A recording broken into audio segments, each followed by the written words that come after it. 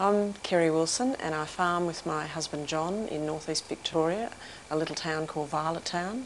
We have merino sheep for wool and we're hoping that this year is the end of quite a prolonged drought. I come from an urban background in Melbourne, came here in the 70s. I worked as a teacher and then retired from teaching to have children and was very involved physically in the farming partnership. Women on farms I heard about via the radio, and we'd been through some very hard times on the farm, and I thought that sounds like something I'd really like to try. So I enrolled, and my first gathering was in Beechworth in 2001.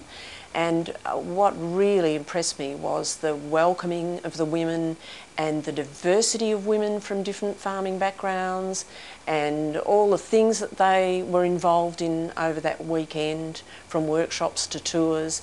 And it involved not just farming enterprises but wonderful things like textiles and produce and lots of animals and plants, but it was the camaraderie too and the support from the rural women at that gathering that I became a convert to. Our flock of sheep was diagnosed with ovine yonis, which is a wasting disease when sheep are in their prime.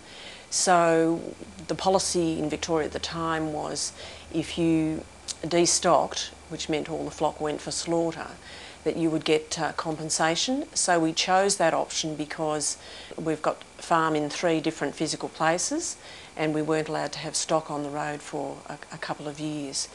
But it meant that the breeding program that we were doing since John started in the 70s, we lost that genetic pool.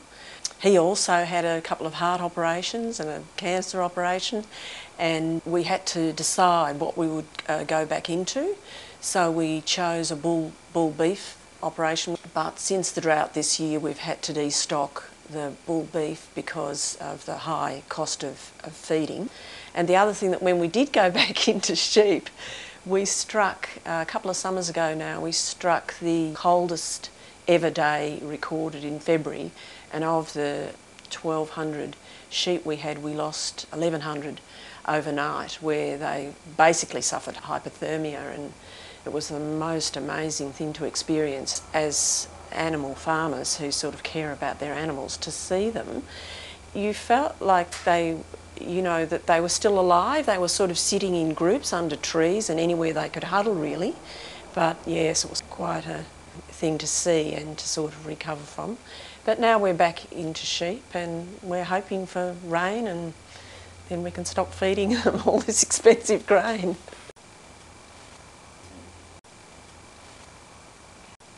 There was a wonderful icon developed by one of the women's daughters who made this beautiful sculptural icon of a rose. She used a long barbed wire stem, which really to me symbolised the strength and sinew that's involved with people who work on the land. And also it symbolised the theme of take time to smell the roses. And so the bloom, which was made from a recycled tobacco tin, has this wonderful patina of bronze into sort of mild gold colours, and it just reminds you that life's not all tough, that there's some beautiful moments, and we should enjoy the journey. At the Beechworth gathering, that was my first gathering, the curator from Museum Victoria talked about this possibility to have a unique partnership, and I thought that seemed like a terrific project to get involved with, so I signed up, and I have found it really a life-enhancing program because it's an opportunity for a grassroots community group to work with perhaps the major institution for recording stories and memories in Victoria. The museum itself has actually recognised the heritage program by making Rhonda Diffie and myself honorary associates of the museum. And to us that really strengthens our relationship with Museum Victoria, and it recognises that it's the women themselves who are the keepers of their own stories.